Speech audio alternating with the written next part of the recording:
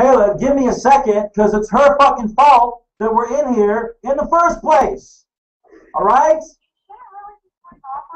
I shouldn't be going off on her.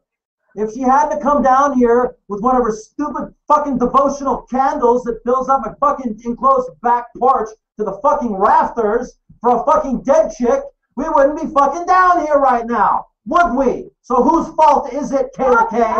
Fucking tell me whose fault is it? Because it sure as fuck isn't mine.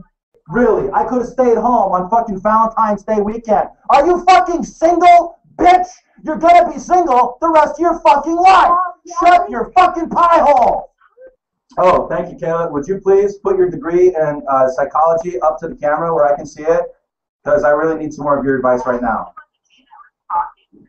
Well, whoever. I'm sorry, Kayla. I just assumed the dumb fucking comment was coming from you. I apologize. I'm sorry, I can't hear you over the sound of your bullshit.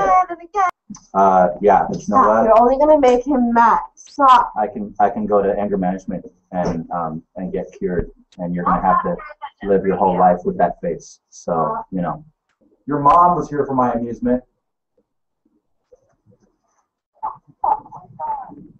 Now you're going to be a little kid and say your mom's here for my amusement? Really? That's what the boys in my class say. It's because your mom gives such great head. Stop. Stop.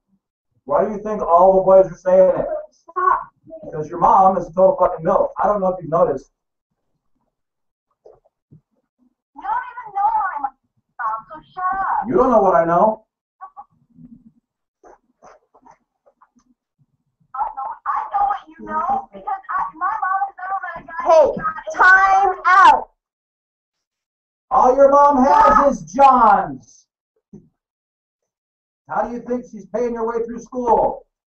I'm not sure whose mom I was insulting, but I'm sure all of your moms have blown me at some point. Can I ask you something seriously, though? The person to whose mom?